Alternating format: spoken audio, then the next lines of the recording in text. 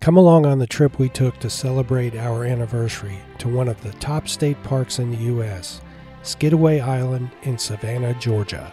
The Google lady took us through downtown Jacksonville to the eastern start of I-10, which has been under construction for years, and then up I-95, where we made our usual stop at the Georgia Welcome Center parking lot.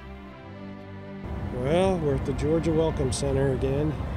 This was our first trip towing a car. I'm guessing it impacted gas mileage, but since we don't know how many miles per gallon we get anyway. We've been to Savannah several times, but never camping in our RV, so we picked Skidaway Island State Park for our wedding anniversary trip. Georgia has a lot of great state parks on rivers, lakes, and in the mountains. Florida and Georgia both have an abundance of places to visit.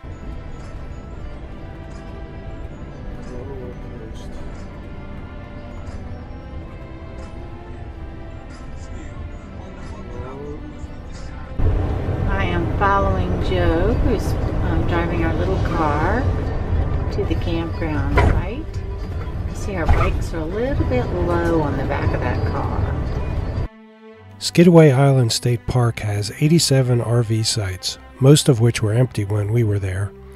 There are a number of really nice hiking trails that let you really see the park, and most are bike friendly. In December, the average low temperature is 40 degrees with the high of 63. We're at Skidaway Island State Park on the Sandpiper Trail and the Avion Loop Trail intersection. It's just really cool. There's a lot of palm trees and the big oaks covered with Spanish moss. Actually, there's a pine tree with Spanish moss. You don't see that very often. Rhonda, why don't you walk right through the middle? There's a big mud puddle. No, I don't want to. This is nice. We are here in mid-December. It's nice and cool. But if you were here in the summertime, God, there'd be so many bugs. Savannah is a very historic city founded by General James Oglethorpe in 1733. His mission, as authorized by the King of England, was to establish a defense against the Spanish in St. Augustine, Florida. He established forts on Skidaway Island with its rich marshes filled with oysters, mussels, and clams, had long been a fishing, hunting, and ceremonial ground for the Timucua Indians that lived in the area. Savannah and Skidaway Island were both involved in the Revolutionary and Civil Wars. Between the Revolutionary War and the Civil War, the area was a plantation slave economy. After the Civil War, black freedmen farmed most of the land. There was a school run by Benedictine monks for the farmers' children, which was unusual. We just came out onto the river. They got markers out here, so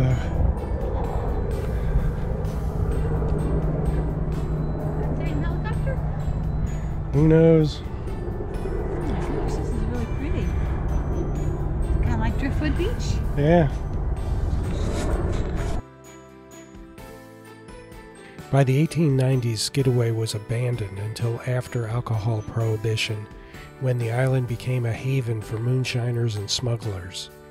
Later, most of the island was purchased for pulpwood by Union Bag and Paper Company.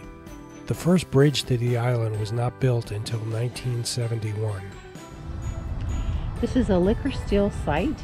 During the 1930s, this hole contained one of the 31 liquor stills sites on park property. This is located on the Sandpiper Trail Loop.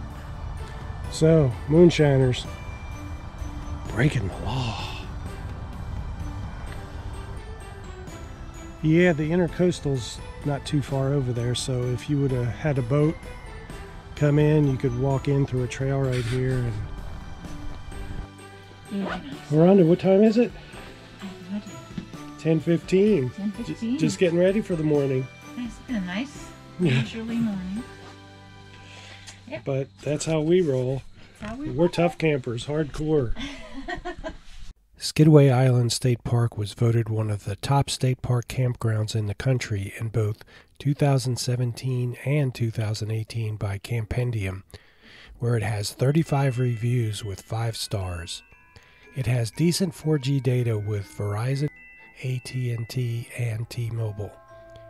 It is about a 20-minute drive into Savannah and has several historic sites nearby, including Wormsloe State Historic Park and the Pinpoint Heritage Museum, which sounded interesting, but we didn't get a chance to visit.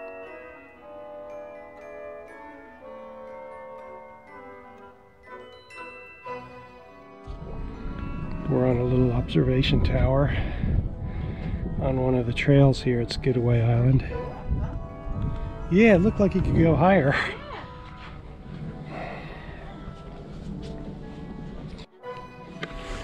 Okay, we're on Skidaway Island. We're doing one of these trails, and these roots are something. So the GoPro's got really good stabilization. I'm wondering, how that's going to work on these roots, because they're bumpy.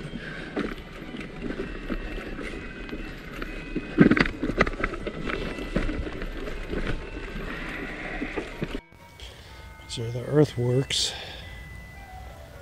I don't know that there's really all that much here to see. I don't know, if you were shooting a mortar from here way out there to where the open water is, that's a pretty far shot.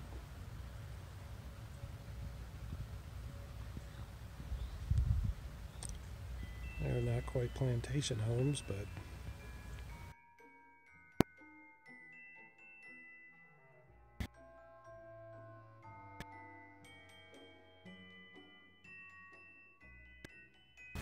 that looks like the bottom of a jug.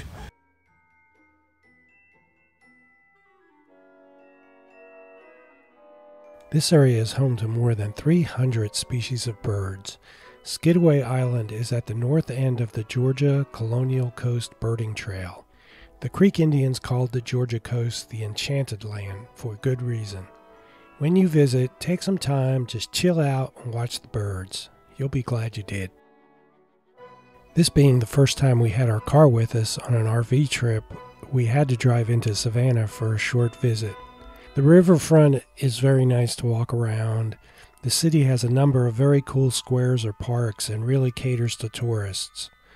Check out some of the Savannah College of Art and Design campus. They're really the heart of Savannah in my mind. This city was one of the few in the South that treated the local Indian population pretty well in the early days. And there still are a number of statues in some of the squares and various places around the city celebrating that heritage. You cold, huh? It's cold here in Savannah. It's very nice. Cold. Gotta get some sunshine. It's a real old historic riverfront. All these old buildings along the riverfront are remodeled. They're all mostly restaurants, bars, tourist stores. But this is cool. All the steps. Well, right there, historic steps. Abuse you at your own risk. Georgia Ushers, 1736, huh? To protect a colony from the Spanish.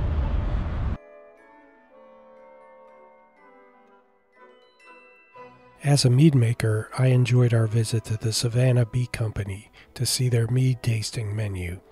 They have some pretty good choices. Then we went to lunch at Paula Dean's Creek House for some great seafood.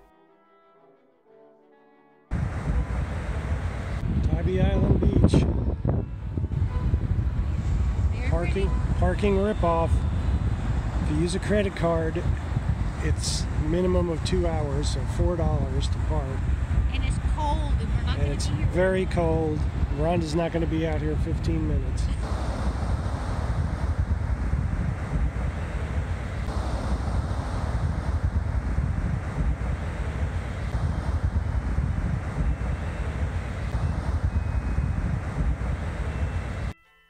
Luckily, the parking pass we bought at the beach worked at the Lighthouse Museum area. But on Tuesdays, the day we were there, is the one day of the week they are closed. So we didn't get to walk the 178 steps to the top of the lighthouse. Really sad about that. It's Georgia's oldest lighthouse, first built in 1736. The site also includes part of Fort Shreven, built for the Spanish-American War.